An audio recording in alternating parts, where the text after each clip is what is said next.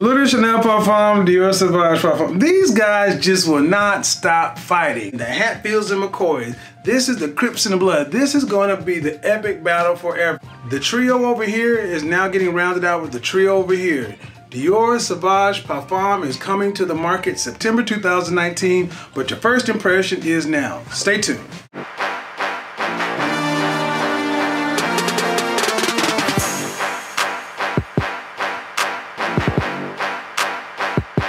Welcome to the channel where fashion meets fragrance. My name is Kevin Samuel, your style godfather. Guys, in today's video, I'm going to give you my first impressions of a new fragrance from Dior, Dior Sauvage Parfum. If you like this kind of video, cool, go ahead and subscribe, and drop a like down below. Shout out to the CIA. What's going on, you modern sexy savages, you sexy mother? Guys, got a first impression of a fragrance that's due to drop in September. None other than the pure parfum version of none other than Dior Sauvage. Yep, think of Bleu de Chanel and what Chanel did with this. They gave us the EDT, the EDP, then the parfum. Dior is doing the same thing, the EDT, the EDP, and the parfum. I'm gonna tell you, based upon my testing of the fragrance, these fragrances mirror each other in development.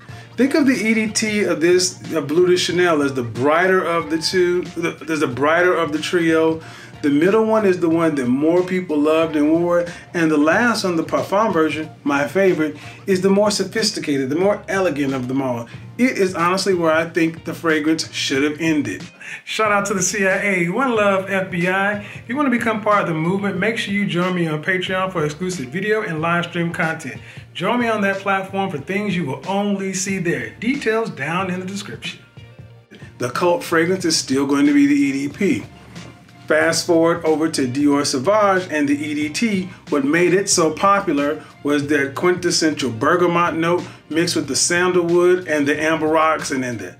That's what people loved about this fragrance. When we get to the EDP, I love the fact that they injected vanilla and amber into the fragrance and took out the bergamot note. Kind of smoothed it out and made it a little bit more of a sophisticated, elegant fragrance.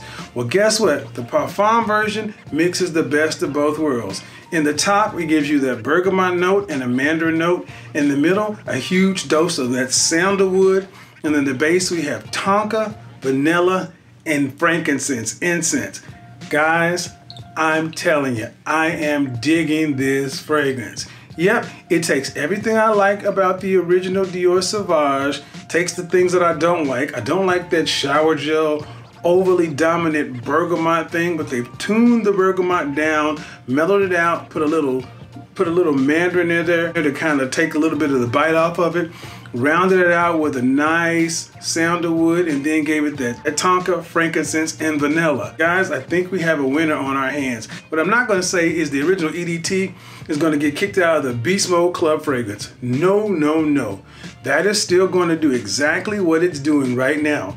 One of the most complimented fragrances out there on the planet for what it does, especially for younger guys. But for guys who are looking for a great, long-lasting, great smelling fragrance that may not be as cologne-y, generic, beast mode kind of clubby, Dior Sauvage is kind of stepping into its own. Dior Sauvage Parfum, in my opinion, is going to do that.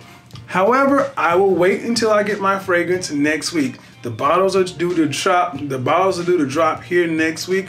What I will do is I'll get my bottle, I'll test it for a week, and then I'll come back and make my full review on it and let you know what I think of it. But until then, do me a favor, let me know. Have you had a chance to actually put your nose on a sample? Have you put it on skin? Have you rocked it? Have you wore it? Love to see your first impressions. Let us know if you like it and let us know what you think and why. Style Godfather? Yeah.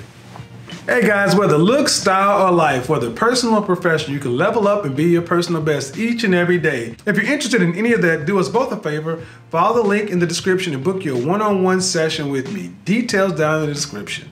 Peace.